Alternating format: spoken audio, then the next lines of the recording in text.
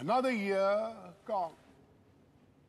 And now, as I understand it, the House Cup needs awarding, and the points stand thus. In fourth place, Gryffindor with 312 points. Third place, Hufflepuff with 352 points.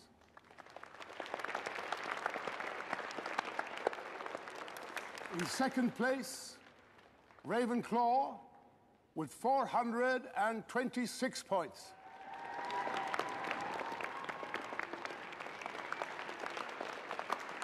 And in first place, with 472 points, Slytherin House.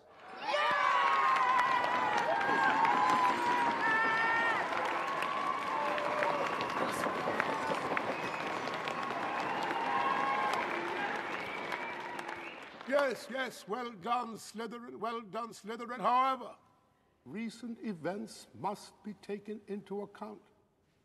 And I have a few last-minute points to award. To Miss Hermione Granger, for the cool use of intellect, while others were in grave peril, 50 points.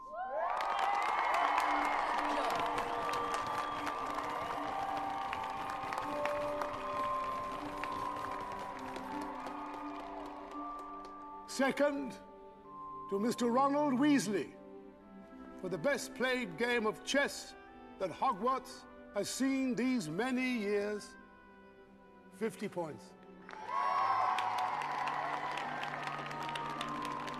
And third, to Mr.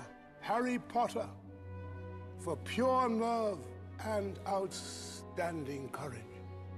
I award Gryffindor House 60 points.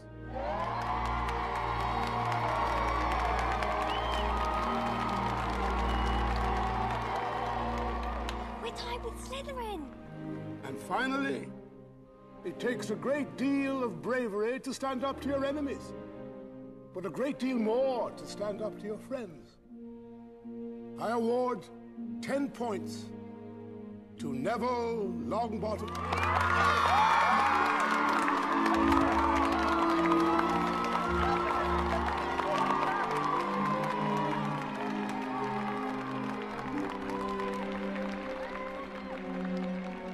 Assuming that my calculations are correct, I believe that a change of decoration is in order.